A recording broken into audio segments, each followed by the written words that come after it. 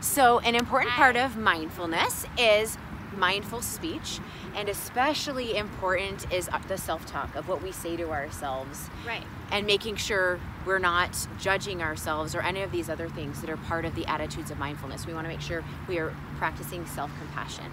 So that brings us to our affirmation today. And the affirmation for today is I make choices that support my creativity.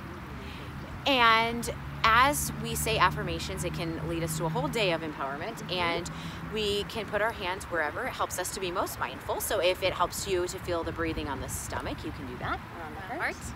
Whatever works. And we'll start. Okay. I make choices that support my creativity.